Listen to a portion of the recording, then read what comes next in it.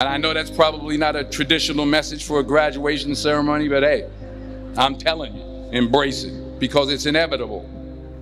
And I should know. In the acting business, you fail all the time. Early on in my career, I auditioned for a part in a Broadway musical.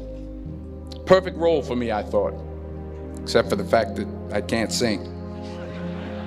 So I'm in the wings, I'm about to go on stage, but the guy in front of me, he's singing like Pavarotti. He's just, and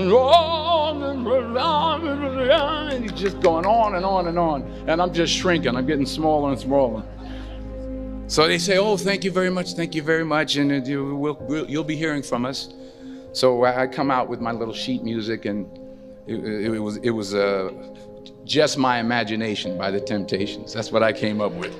So I hand it to the accompanist, and she looks at it and looks at me and looks out at the director and was like, all right.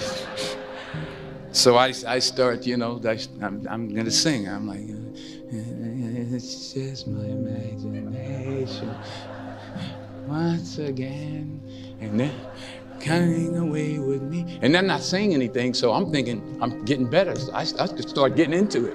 It was just my imagination running. This, oh yeah, thank you.